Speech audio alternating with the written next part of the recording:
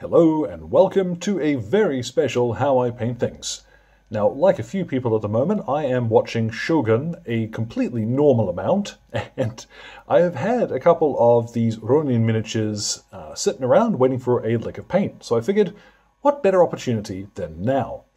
Now, those of you who like watching me bounce back from mistakes are probably going to enjoy this one. There are a couple of funny choices, one or two honest mistakes that happened throughout the course of this video, so if you like watching me fix things, keep your eyes peeled.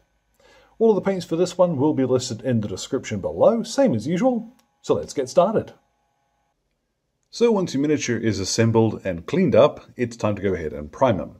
Now I've used here Wraithbone, but you could just as easily use Brain Matter Beige from the Army Painter, maybe even Skeleton Bone if you wanted a darker finish, but something with a little bit of warmth to it is really going to be key to what we're doing here, particularly when it comes to his skin. Now, a really common question when it comes to painting Japanese, Chinese, East Asian figures is how to get the skin tone right. And this is one where I think there's a lot of emphasis on putting yellow into the skin tone, which, if you look at photographs, particularly with Shōgun being on the air right now, look at some of the photos of the Japanese cast members next to the English and European cast. They don't look all that different. To my eye, the main difference is that the Japanese skin tone has a slightly less red component to it. It's not about making yellow, which is, I would say, a little outdated, but we do want just a fraction of a difference. I would suggest you could just as easily paint them the same as you would the European cast members, and it wouldn't look all that strange on the table, but there is something here which we can use, and that is Peachy Flesh from the Army Painter. Now this one is, well, it's a peachy skin tone, it's nice and warm, but it's not quite as red once it dries as you would see something like Gilliman Flesh or even Crusader skin. So let's get them in shot here. We're going to start with the skin because it will be the easiest to tidy up if we make a mess. And it will look pretty red going on, but in a moment or so, as this dries, you'll start to see what I mean by not going for yellow. Go for less red. You'll see how that's not quite as vibrant as Gilliman Flesh would be, and certainly not as red. It is peachy, but I think that works just fine. What I'm going to do now is the straps on his sandals, which is a sentence I don't get to say something like that very often. I'm going to use bony matter for this. Now, if you want, you can do the ropes and what have you on his belt with this as well. But I'm going to do this now because I expect I'm going to make kind of a mess on his sandals. And if I do, I can get some Wraithbone and tidy up as part of the next step as well. But this, okay, maybe just take the time, be careful, and I won't need to tidy up. Now what do you know, I actually managed to paint his sandals okay. Winner. What I'm going to move on to now is his belt, and he's got a rope around some of this, but I am going to paint in his belt with a slightly lighter blue than I want his yukata. I could really use a hand. If you've got sources or what have you, I was flying through the research on this to try and get this done.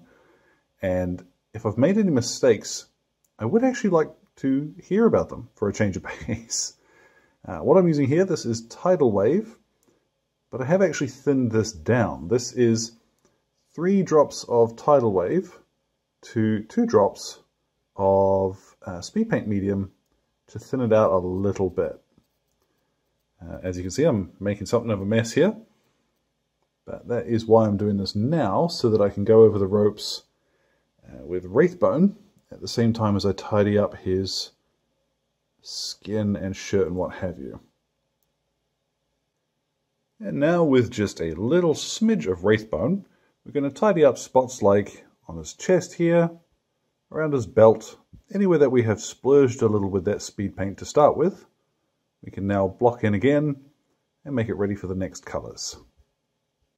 Now with that little bit of cleanup done, we're going to go back to bony matter, and I'm going to paint in the rope here around his neck and around his waist as well.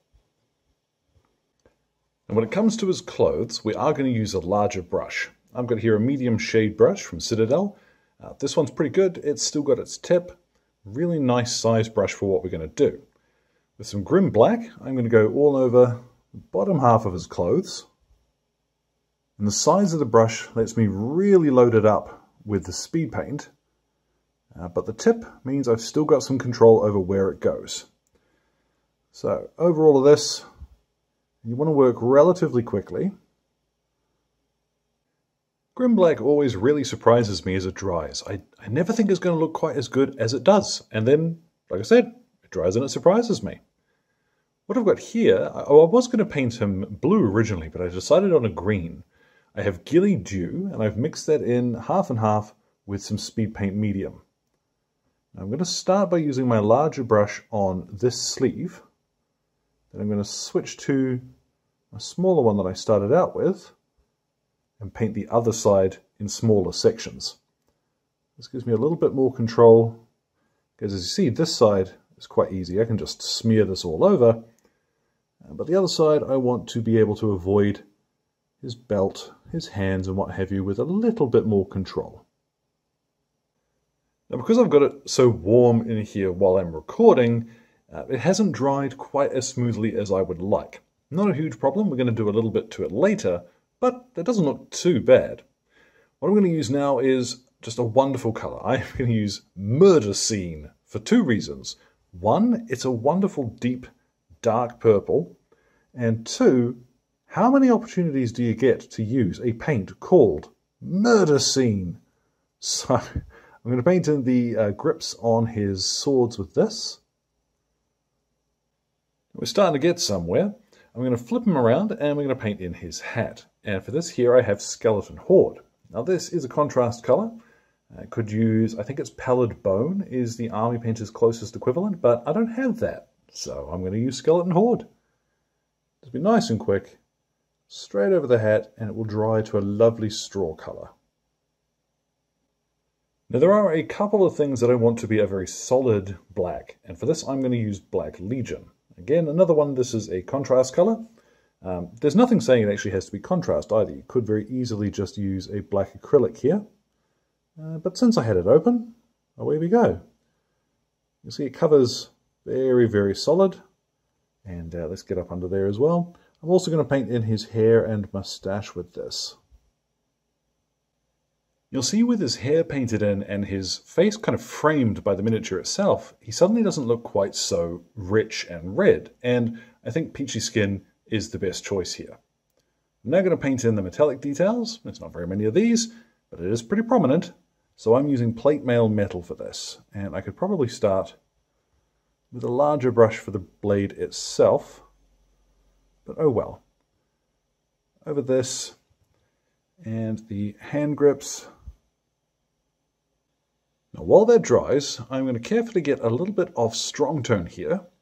I haven't thinned this down any, because what I'm going to do is pop it straight onto the white bits that we haven't done anything yet, and make this a little bit more interesting.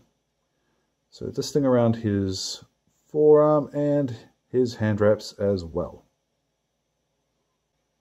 And then the same thing again, with some dark tone over the metallic details. Now what I've got is one that I don't use very often, but I'm always glad to have it when I do. This is Military Shader, which is a deep, sort of olivey green colour. And I've thinned this down with 2 parts of speed paint medium to 1 part of the green. So you'll see it's not very strong at all.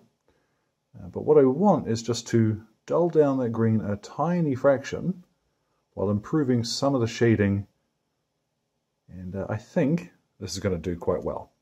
So over all of the green goes my Military Shader mix. Now once that has dried, we're going to apply a couple of highlights to the green.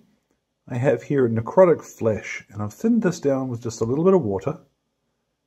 You'll see that it isn't the strongest colour going on.